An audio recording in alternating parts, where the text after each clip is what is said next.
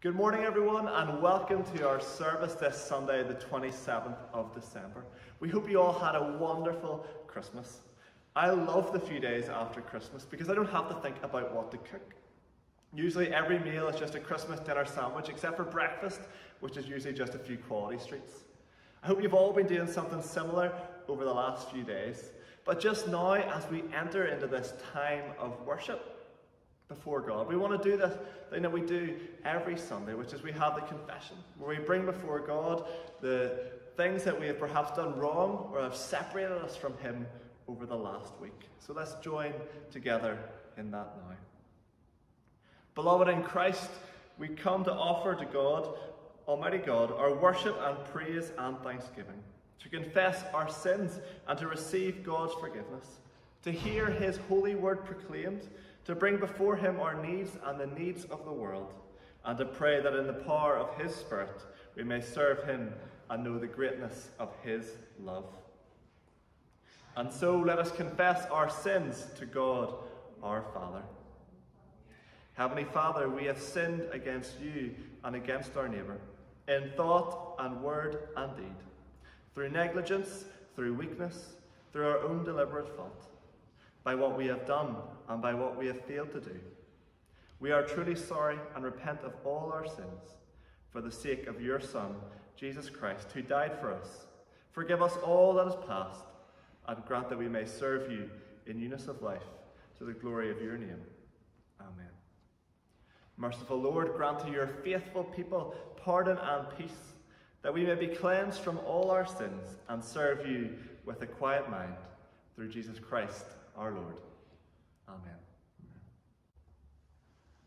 All right, and now I'd like to invite Bishop David, who has prepared a video sermon for us this Sunday, to give us our address today. Good morning. I'm going to pray. May the words of my lips and the thoughts of all our hearts be this day and always acceptable in your sight, O God, our rock and our Redeemer. Amen. So this morning, 2 days after Christmas Day, with the Christmas lights still lit in many of our homes, and the Christmas food probably still on many of our tables, and hopefully as safely as we can, families still being able to gather together, I want to open up just a few verses from today's reading in Galatians chapter 4, verses 4 to 7. When the fullness of time had come, God sent forth his Son, born of a woman, born under the law, to redeem those under the law, so that we might receive adoption as sons. And because you are sons, God sent the Spirit of his Son into our hearts, crying, Abba, Father. So you are no longer a slave, but a son, and if a son, then an heir through God. It's a wonderful phrase that Paul uses here, the fullness of time, when the fullness of time had come. It speaks of that time of the birth of Jesus Christ, the time of Christ's coming into this world. It was in every sense God's time. It was in every sense the right time. Historically, it was that time in history when the known inhabited nations had all been conquered by the Roman Empire and were under the rule of the Roman Emperor. Literally as well, it was a time when there was a worldwide road network that made travel and communication across the known world possible and easier. It was also a time when there was a common language, the Greek language, that most of the then inhabited earth had at least some knowledge of. But above all, it was a time when the nations and the world and the peoples of the world were hungry for a faith and for a religion that would be both true and relevant and satisfying. And it was at such a time, the fullness of time, that God sent forth his Son, that Christ came into the world. Paul tells us, when the fullness of time had come, God sent forth his Son, born of a woman, born under the law, to redeem those who were under the law, so that we might receive adoption as sons. It's an incredible truth. And we've been celebrating this truth over this Christmas season as best we know how in these challenging days to celebrate. And we've heard the words of John's Gospel in John 1 verse 14. The Word, God, became flesh and dwelt among us. And we have seen his glory, glory as of the only Son from the Father, full of grace and truth. On at least another 8 occasions, Paul refers to us as God's children, as God's sons, as God's daughters, as children by adoption, as children by grace. And all because at the fullness of time, Jesus came. And Jesus came to save us from sin. Similar to Paul, John uses a similar language to speak of God sending his Son into the world when the fullness of time had come. Jesus came down from heaven to earth. And so there's this wonderful truth. We are no longer slaves, but sons and daughters and heirs through God. Heirs of our heavenly, eternal Father. God sent Jesus into the world to redeem this world. What does that mean? Well, it means that Jesus came to pay the price in full for the sins of the whole world. It means that Jesus came to deliver humanity from slavery and from bondage to sin and its hold over our lives. It means that Jesus came to set us free from everything that enslaves us by way of sin and selfishness and self-centeredness. It means that he came to give us life and to exchange the gift of life for death. God reached down from heaven to earth. And by God's grace, the scriptures tell us that we're justified. It's wonderful language. We're justified through the redemption that is ours in Jesus Christ. Even his very name, Jesus, tells us that he came to save people, to save us from our sins. God sent Jesus as a human. He sent Jesus into this world as a man, as a baby boy. He was born of a human mother, but conceived supernaturally by the work of the Holy Spirit. He was both human and divine, both God and man. Born, we are told here by Paul, under the law. His mother was Jewish. Jesus was born into a Jewish home. He was part of a Jewish family, subject to the Jewish law. He was born under the law. But he, like none before him, submitted himself to that law and successfully fulfilled all the requirements of the Old Testament Jewish law because he was without sin. He was sinless. He was without fault. He was perfect God and at the same time perfect man. Divine as God's Son, but also a human being, but perfect, sinless. So he alone was qualified to pay the price or to take the punishment due to all mankind on the face of the whole earth for our disobedience and for our sinfulness. For all had sinned, and after him all would sin. But he, the sinless Son of God, alone was qualified to pay the price for the sins of the whole world, to redeem sinful humanity. I love the way that John Stott puts it. He says, if he had not been a righteous man, he could not have redeemed unrighteous persons. That's all of us.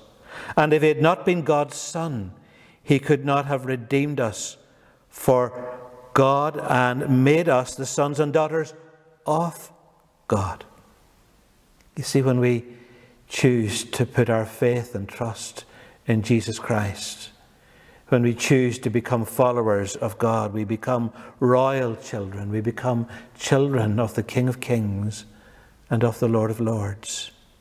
And Christmas is that season when we mark that wonderful historical moment in history when the fullness of time had come, when heaven came down to earth, when God became a baby boy and then went on to grow into manhood, sinless, to redeem those who were under the law so that we might receive adoption as sons, as children of God.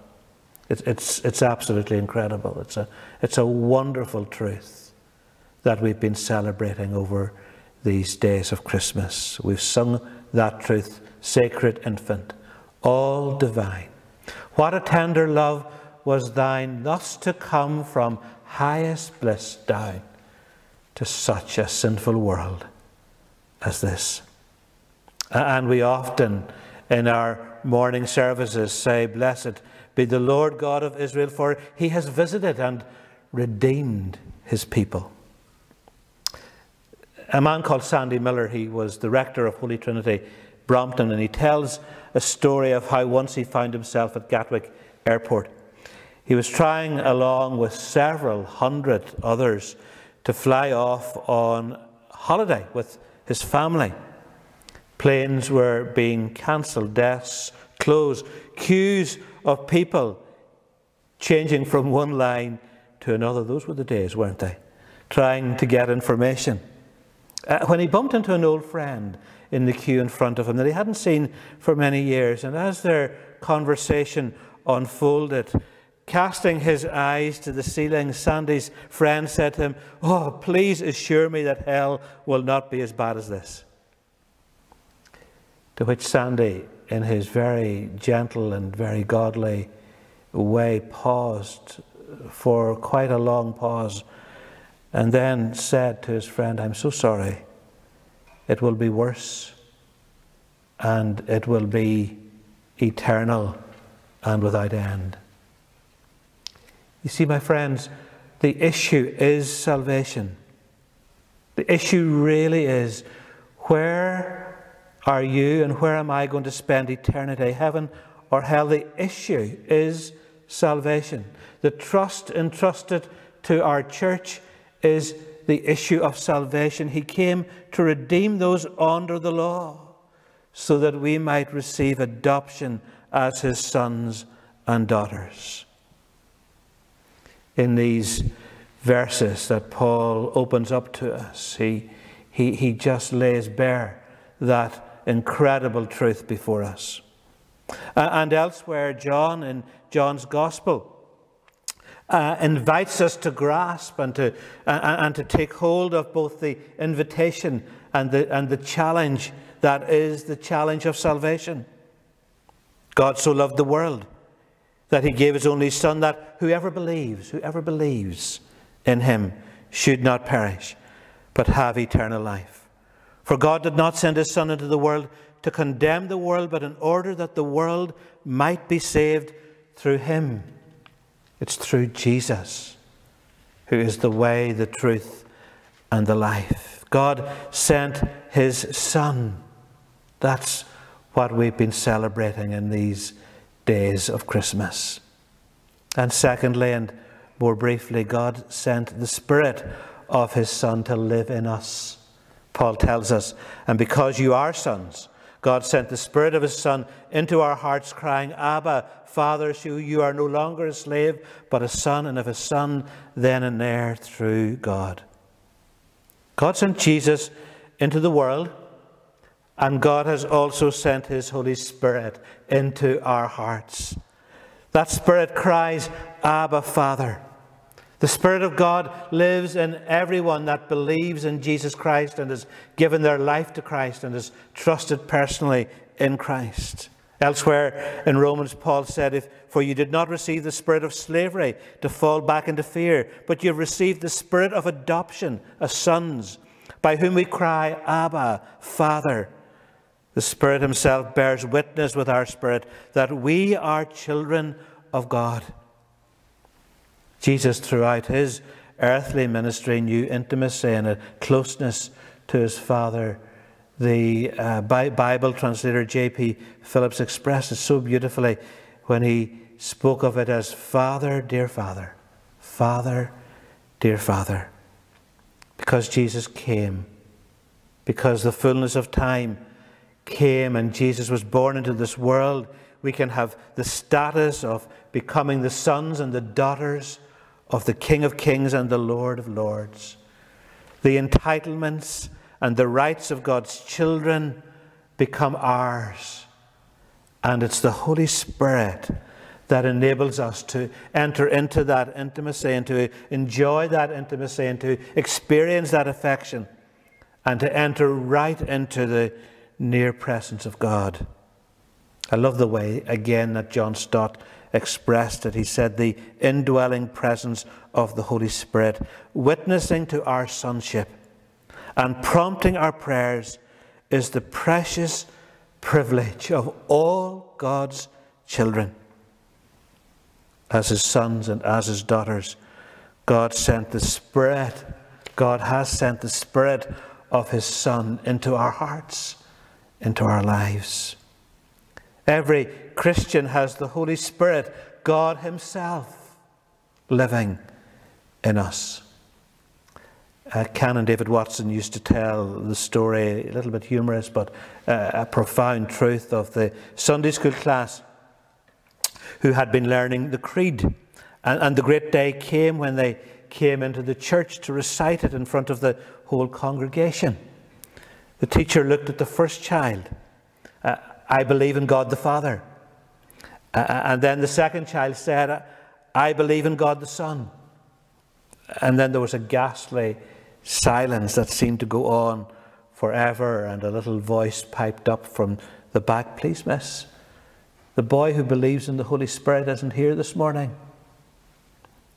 We smile at that truth, but I wonder, as we emerge through this worldwide pandemic, and as the church seeks to build and rebuild, and as the church seeks to proclaim Christ faithfully, I wonder, as we move towards a new year, is the boy or the girl or the man or the woman who believes in the Holy Spirit present? Are we there believing and trusting in the Holy Spirit?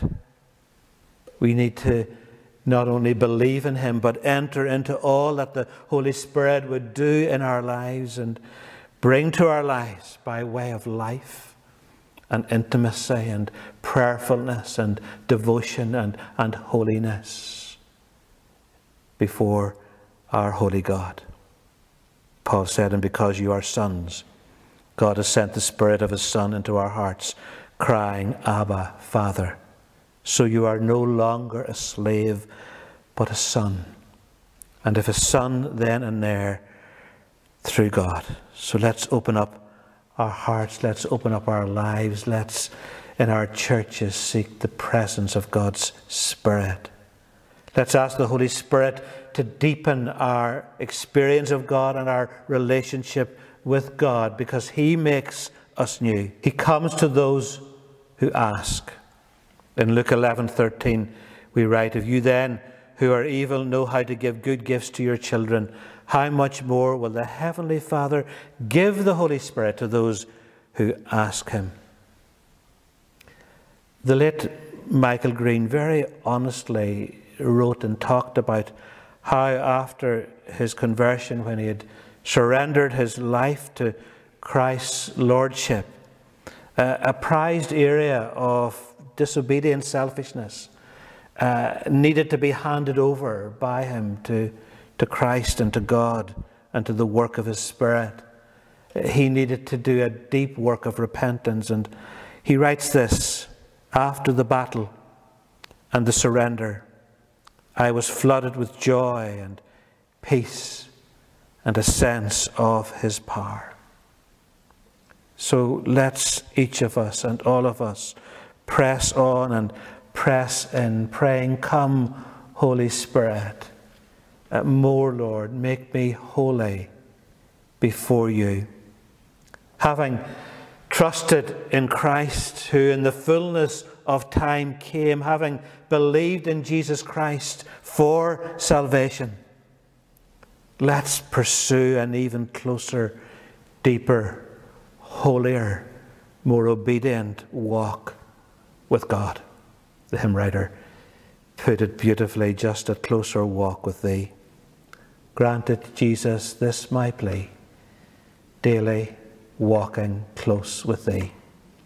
Let it be, dear Lord, let it be. On this last Sunday of 2020, let's choose to lay before Christ our sin, our shame, perhaps some believing and trusting in Christ for salvation, even for the very first time. And let's all of us in our churches open our hearts, open our lives, open our churches and the institutions of our churches to the wind of God's Spirit. I think it's summed up for me in a single inscription found on the grave of a Swiss mountain guide that simply said, "Died climbing." Let us pray.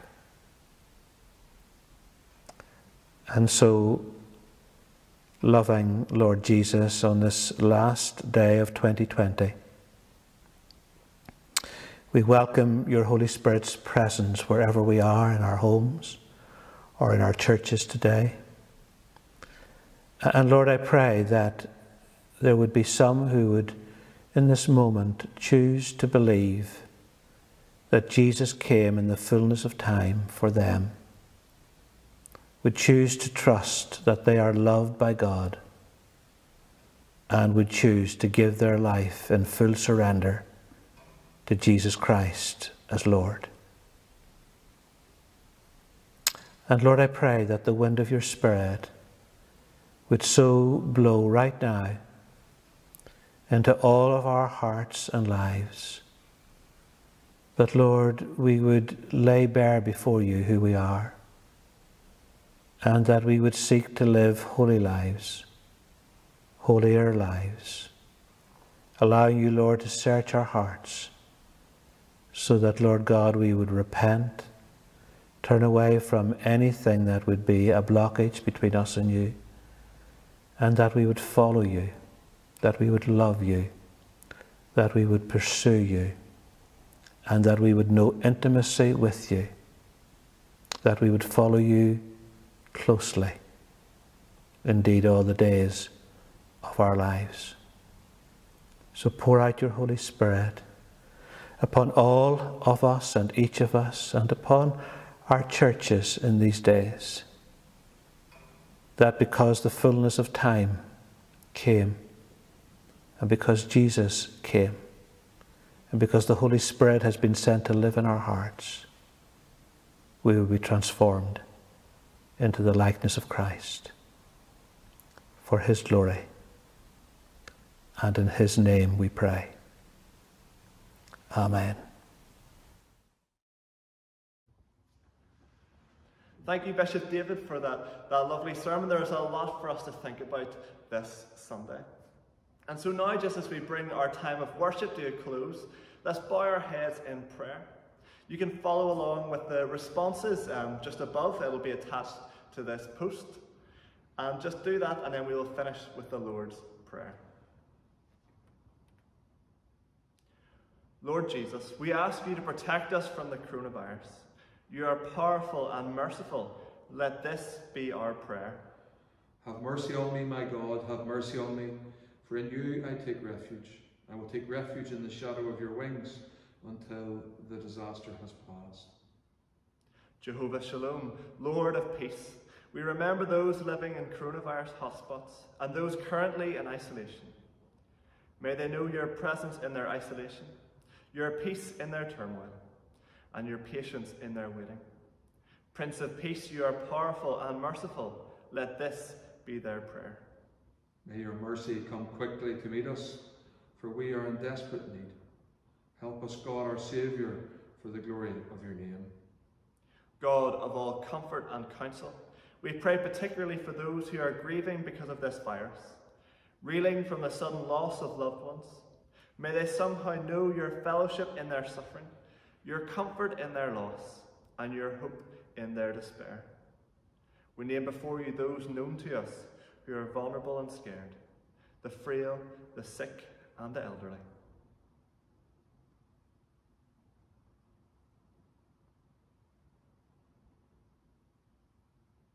God of all comfort, you are powerful and merciful.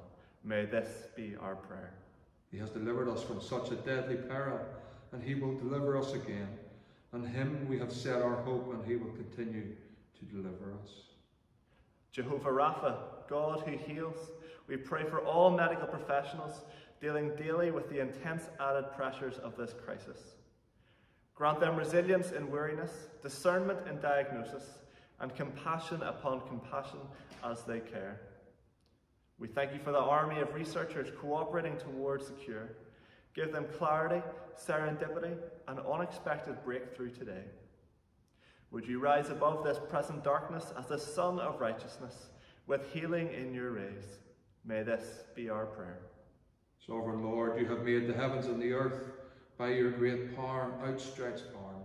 Nothing is too hard for you. God of all wisdom, we pray for our leaders, the World Health Organization and national governments, and local leaders too, heads of schools, hospitals, and other institutions. Since you have positioned these people in public service for this hour, we ask that you grant them wisdom beyond their own wisdom to contain this virus, faith beyond their own faith to fight this fear, and strength beyond their own strength to sustain vital institutions through this time of turmoil. God of all wisdom and counsel, you are powerful and merciful. May this be our prayer. God is our refuge and strength, and an ever-present help in trouble.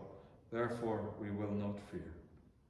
So may El Shaddai, the Lord Almighty, who loves you, protect you. May Jesus Christ, his Son, who died for you, save you. And may the Holy Spirit, who broods over the chaos and fills your life with peace, intercede for you and in you for others at this time. The Lord will rescue me from every evil attack and will bring me safely to his heavenly kingdom. To him be the glory forever and ever. Amen. Amen. And now we close by singing the beautiful hymn, hymn 172, if you have a hymn book with you. O come, all ye faithful. Faithful,